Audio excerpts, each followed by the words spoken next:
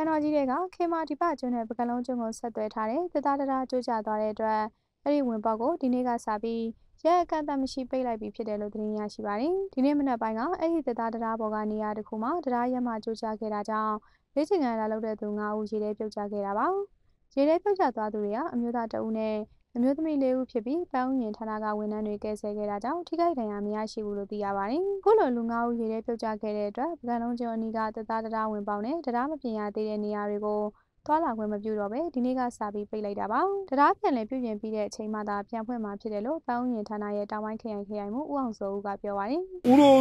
ဝန်ထမ်းအနေနဲ့ဒီလိုဖြစ်တဲ့အခါကျတော့ဦးတို့ဝန်ထမ်းတွေကတာဝန်သိကြီးသွားပြီ။ဦးတို့အနေနဲ့ပိတ်ချင်မိမယ်နဲ့အများပြည်သူကိုကြည့်နေတဲ့အခါကျတော့တယောက်စားနှစ်ယောက်စားသွားတော့လေသူတို့အတွက်အပန်းဖြေတာကောင်းတာပေါ့ဆိုတဲ့အနေထားနဲ့ဦးတို့ကပြည်သူကို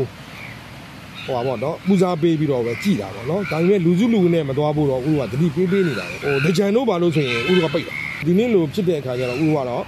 တရားမပြင်မချင်းအနေနဲ့တော့ဦးတို့ကလူကြီးတွေကလည်းပိတ်ခွင့်ပေးလိုက်ပြီတရားပြင်ပြီးတဲ့အပိုင်းပဲနော်ပြင်ပြီးတဲ့အပိုင်းပဲသူတို့သွားပါစီတော့မပြင်ရသေးတဲ့အပိုင်းတွေကိုအားလုံးပိတ်လိုက်တော့ဆိုတော့ဦးတို့ကဆိုင်းဘုတ်တွေနဲ့ပိတ်လိုက်ကန်တော်ကြီးပတ်လည်ရဲ့ကျွန်းတွေကိုဆက်သွယ်ထားတဲ့သသားတရားအရှိဟာ